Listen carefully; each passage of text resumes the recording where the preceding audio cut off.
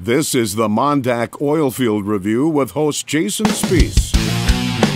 My name is Jason Spees, and this is the MonDak OilField Review heard on the Crude Life Media Network. On today's episode, we talk with Dan Hedrington with SEH about the Davis Refinery and receiving their permit to construct from the North Dakota Health Department. In just a moment, part of our exclusive interview with Dan Hedrington, right here on the MonDak OilField Review. Hey folks, I want to take a quick second to tell you, just in time for summer, the Crude Life t-shirts are now on sale. 3 different designs available. Show your support for the industry and become an energy enthusiast by living the crude life. Visit thecrudelife.com and click on the t-shirts now on sale. That's the Crude Life t-shirts now on sale.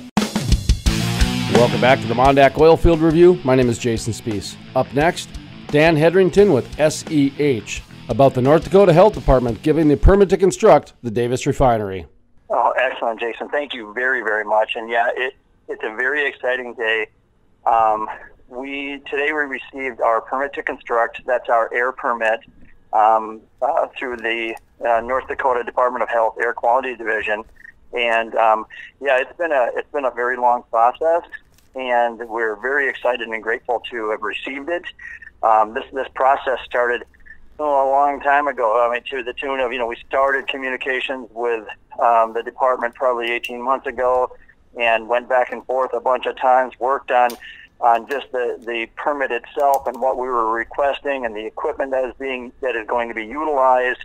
I went through a public comment period, a public hearing, asking for people's input from all over the place, and things actually came together very, very well. The state of North Dakota has done a tremendous job reviewing these documents and confirming and verifying that not only what equipment is being proposed to be used, but how much emissions comes off the individual components and how it all blends together and how it models and what happens with the airflow and just everything that goes on with what you can imagine with any potential airflow coming from a facility.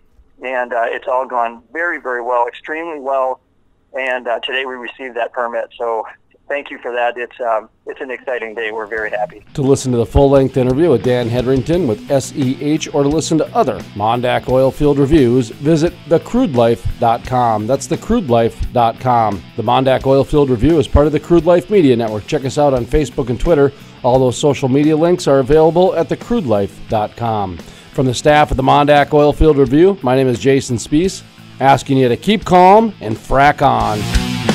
Over the past few months, I've told you about how unbelievable hatch coaching is. Well, don't just take my word for it. Listen to what Greg Tavine of Emerging Prairies has to say about hatch coaching. I got to watch him give a talk at TEDx Brookings, and I saw him come into his own where he shared uncomfortable things from his past in a way that created a teaching environment. And Eric's somebody that could easily lead with all he's accomplished, and it's a long list. To find out more information about hatch coaching or to have Eric Hatch come to your company or event, visit coachingwithhatch.com. That's coachingwithhatch.com.